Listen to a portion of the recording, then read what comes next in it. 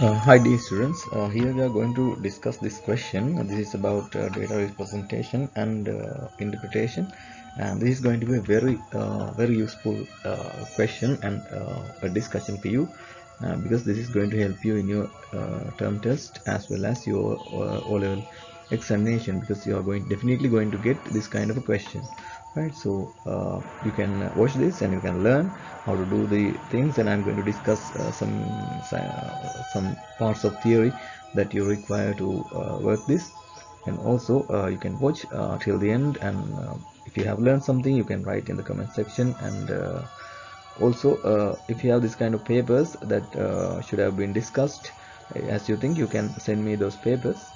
And I like to do this, so watch till the end and learn it and practice all these things and do it again and again, and you will be uh, better, right? And like this video, share with your friends, and that is going to be great, right? And you can, if you haven't, you can subscribe to my channel if you are new, right? By the way, I have my classes in Colombo, so you can join my classes, physical classes. And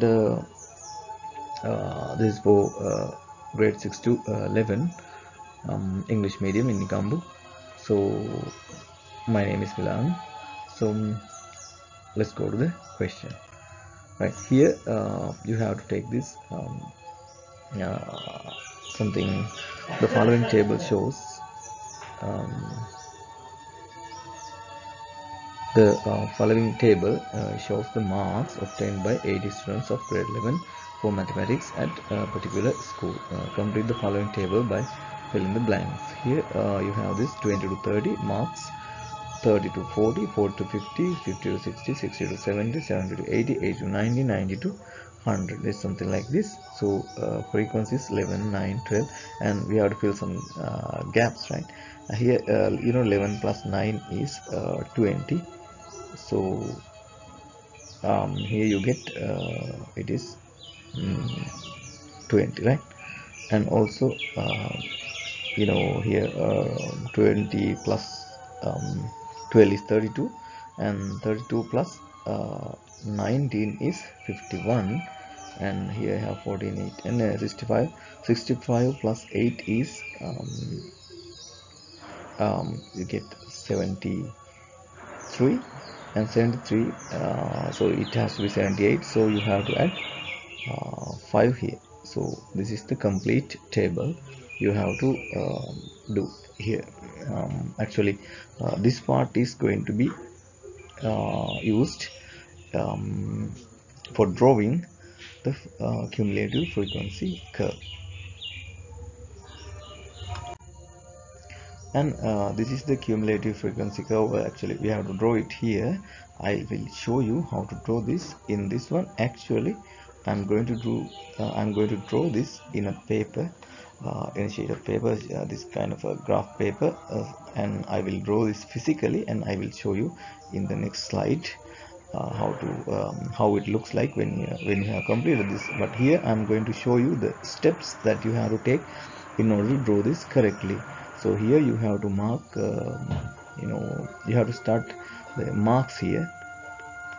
So you have to start from 20 because there are no 0 or something. You have to mark 20 here, and you can take then this is 30, 40, 50, 60, 70, 80, 90, and 100, right? So this is how you get this, and you have this cumulative frequency here.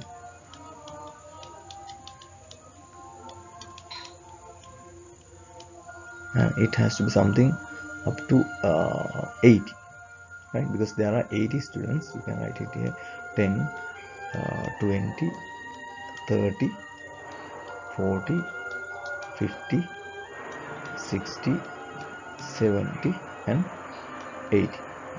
Here there are 80 students in this particular class, right? In the particular school, I think. and then we will mark the cumulative frequency, right? So when it comes from 20, when it is 20, you have to start with 0. When it comes 20 to 30, it is 11, right? So I can mark 11 somewhere around here. Maybe you can see this around here, right? I have to mark 11. And when it comes to 40, it has to be 20, right? So it is something here. And then when it comes to 50, it is going to be 32, right? And it comes to 50 and we have to mark 32 here.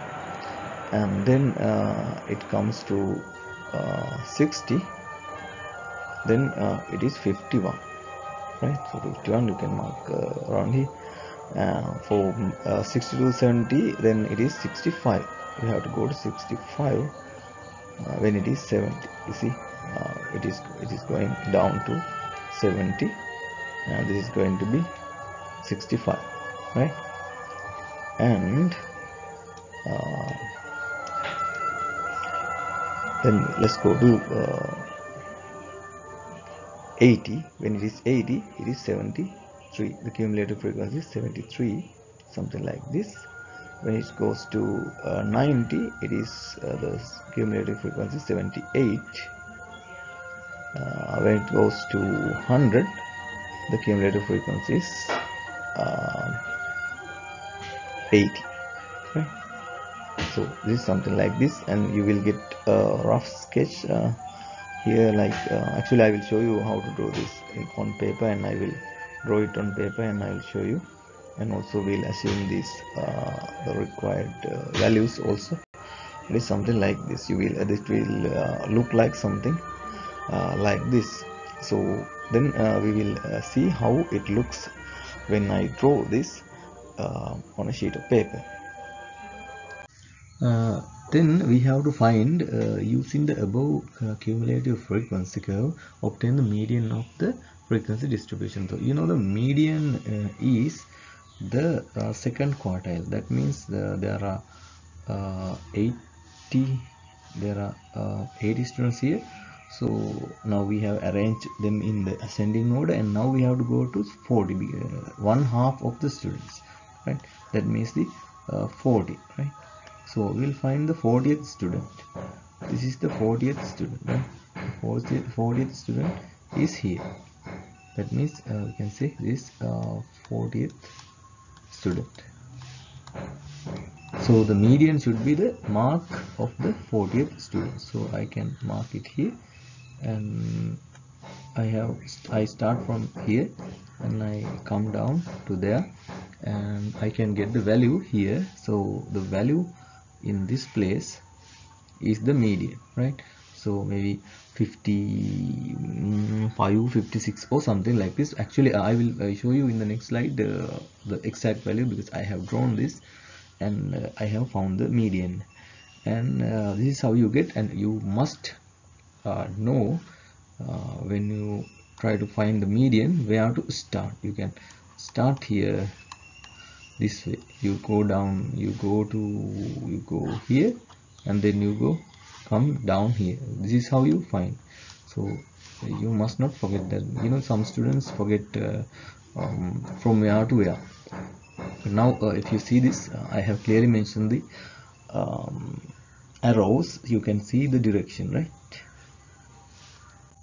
And this is the value you can get according to this one. I have drawn maybe the things like this may vary slightly because of the shape and the things we draw, but here I got as I have drawn this